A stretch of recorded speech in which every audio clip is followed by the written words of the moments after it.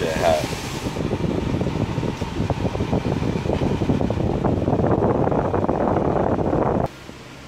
Whew. What's up, guys? YouTube, what's going on? Leekautorepair here. So, today, what am I working on? Looks like a 2010 Land Rover LR2. Now, with this car, there's a problem with the AC blowing hot. As you can see, I had it on full blast, and I had it commanded on, so it was blowing hot.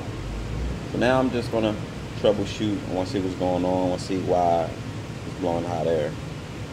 So, first thing, let me pop the hood.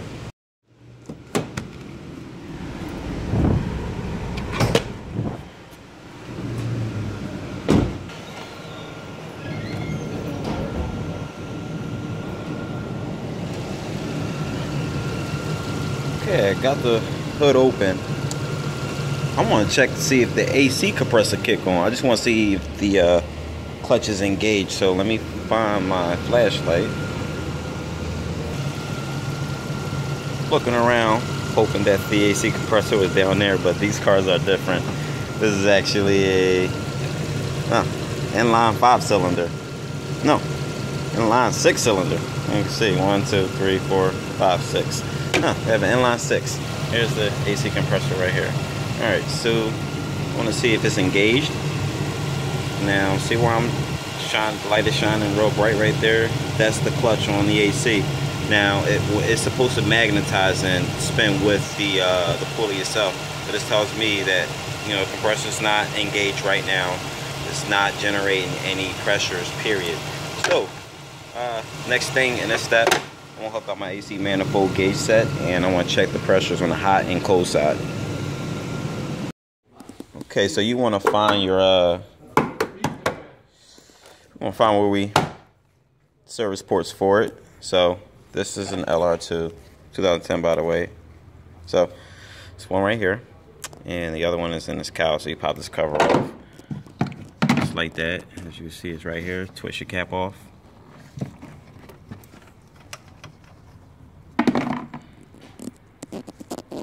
Now that I got those off, I just want to take my AC manifold gauge set, which is this thing, and I want to hook them up, and I'll show you in a second. Okay, so we have a hook right here that hooks up to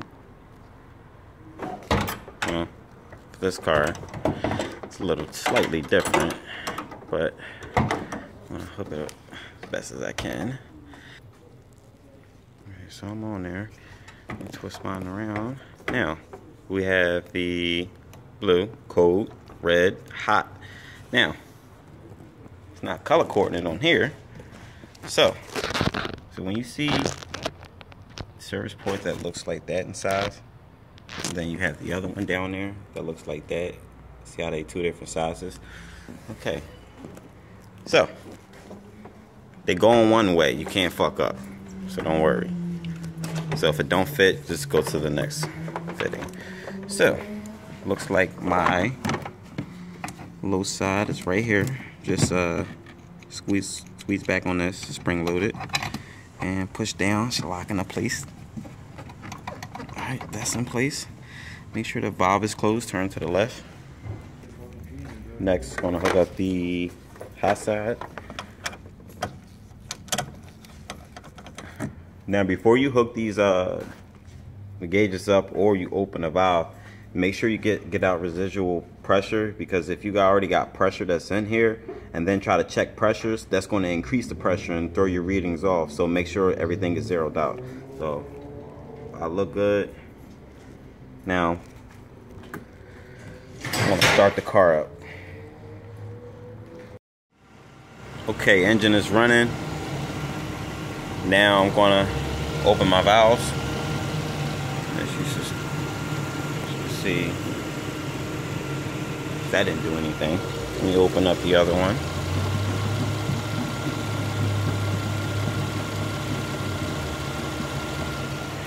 Okay. Now, what do we have here? Okay, so the cold side is reading at 10 psi. The hot it's damn near 0. So what this reading tells me that there is possibly a leak in the system. Now, next, to figure out where the leak is located at, it ain't like you could just search around the lines and see if you can see the leak. Yeah, if you had dye, but I don't know if there's dye in the system. Now, these certification labels that they put on a car, sometimes will tell you if they put dye in here. This didn't tell me they put dye in here, so I got my own. 134A leak sealer plus UV dye. Now, you can get this. I got this from Advanced Auto Parts. Forget how much it costs, under 20 bucks. Together with these two, was cost me 27 bucks. For you, I don't know how much. I have an account. Now, okay, when I want to check for leaks, I want to always fill it up with dye, because there could be multiple leaks. There could be just one leak. You never know where it's coming from. But just to be certain, and so you can do the job correctly, when you have a leak in AC systems, always put dye in it. Not only do you need the dye, you know, make sure you got the correct refrigerant. This R134A, everyone calls it Freon, whatever you want to call it. And you know, before we put these two in, we just need to know how much the system holds. So look on your label right here. It says, don't worry about the grams, worry about the ounces. So it says 25.7 ounces plus or minus 0.35 ounces. Now, I don't have a scale. Some guys use a scale. You can. I go by pressure readings on the hot side, so I know how much the compressor can hold or take. So both ways are good, but like I said, I use pressure readings. So on this can it says 12 ounces, and this can it says, you know, 10 1/4. So I'm not close to 25 yet, but I'm only checking for a leak, so that's enough to fill it up almost. And you know, like I said, we can figure out where our leak is coming from. So technically this will be a waste, but I need to figure out where my leak is coming from. Okay, this is the part that could be most confusing to everybody, because you know, they want to know, well, how do I put the Freon? How much do I put in? Am I doing it right? Well, you watch this video right, you'll know my way, or you can watch anybody else's video. Everyone has different ways of recharging the AC system. This is my way. Of course, if I was at a dealership, I'll, you know, have the Robin air machine where it recovers, vacuum, recharge, and add oil all in one. But I don't have that machine. I have this. This is good enough. This is feasible. So to fill it up, first thing I'm going to do is I want to disconnect my low side hose. Take that off. Leave your hot side on. You can leave the valve open or close. It's up to you. Got that off. Now, I want to put this in first. This already comes with a hose with a quick connect, so it's pretty much self-explanatory. Okay, to get this, the hose on, just you could take this out. It comes out easily once you take the cover off. Pop that on. Now, don't worry about anything leaking, because this don't even have anything in the system. So going to line it up on here, same way you took it off.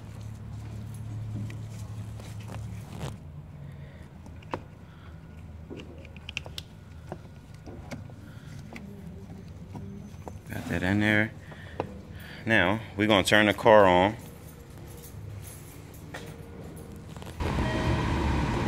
Make sure you got the air on full blast. Turn the command compressor on too. Just walk back to the engine. Now,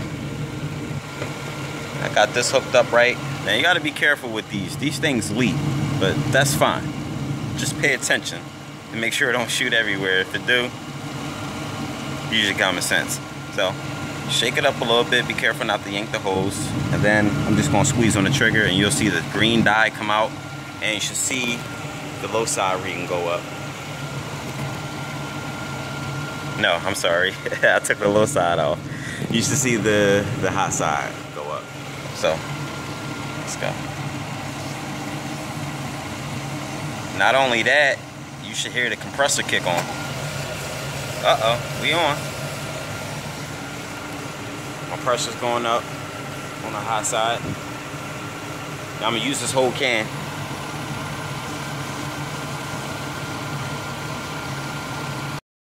Okay, so I'm done with this can. Next I'm gonna put this in here. Now, you see how it's capped off, not capped, but it's fully sealed. Now, my setup is different. My setup is ghetto. So, let's get that in.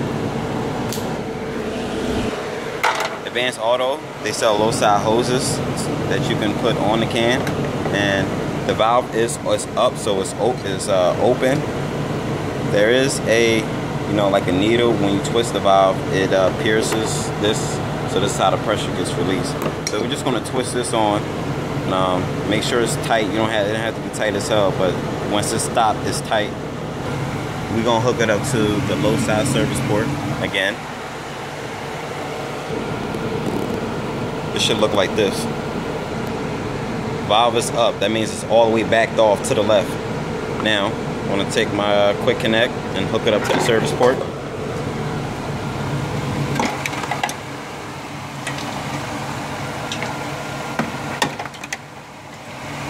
Be careful how you handling these things. I'm on there. Now, just gonna twist my valve till it opens. And I want to use the whole thing because I still got a couple ounces till it's filled. But like I said, I'm just figuring out where the leak is in the system. Once you got this valve bottomed out, now, next step, it's not filling up anything yet. Now you already punctured the hole for the pressure. And you're going to back it off, and that releases everything. It releases the refrigerant. And like I said, your needle should go up. Now we're going to watch our pressures. Normal pressures on the high side are 150, between 150 and 300. Cold side is 20 to 50, but we're going to worry about that once we get that hooked back up. Now, I need my other hand, so I want to put the camera, so the next scene you should see me having it upside down just like this, kind of shaking it a little bit, and I'm just using a whole can. So that's open. Sucking it out fast as hell. Just kind of shake it a little bit every now and then. I'm gonna keep that just like this. I'm gonna watch my hot side.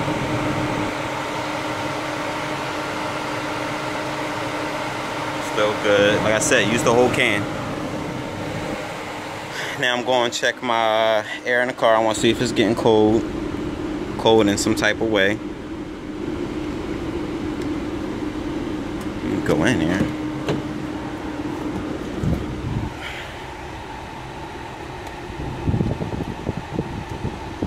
Alright, so the air is getting colder. That's a good thing. Next, once this is completely empty, you just want to twist your valve, you know, close. You want to just twist it back in. And actually, you could just disconnect it when you're ready. I'm just going to disconnect this. And you'll get a little discharge. That's cool. Alright, next, let me hook back up a low side gauge. Open the valve up. Check my readings. Check my air again. Make sure it's nice and cold. And I'm gonna tell you what to do next after that. So, like I said, base readings: 20 to 50, to 50 to 150 to 300. Everything looked good. So let me check my air in the car again.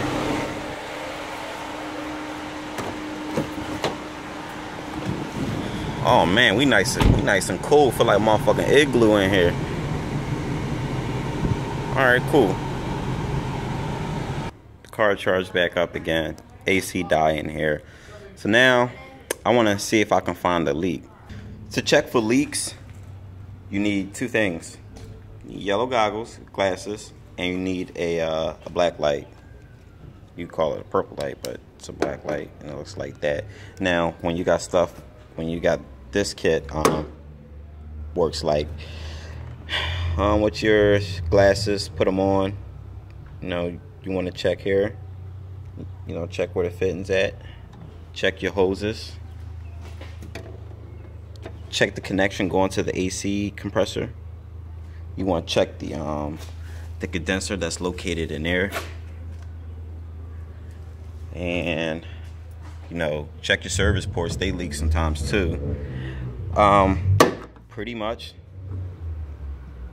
for this type of diag, I will have to do a separate video on how to locate a leak with dye in the system and using the other glasses and a black light. But for this car, it has a small leak. I wasn't able to identify it right away, so this car is going to get shipped out. I'm just going to have it come back so I can further diagnose it. But for now, it's good. But I am expecting it to come back. Guys, keep in mind, I did not vacuum the AC system. A vacuum pump, if you're curious on what that is, or you know what is it, this is a vacuum pump right there. You can get that from Harbor Freight. Now, like I said, I didn't vacuum out the system because I'm expecting for it to come back, and I'm pretty much wasting Freon to figure out where the leak is coming from.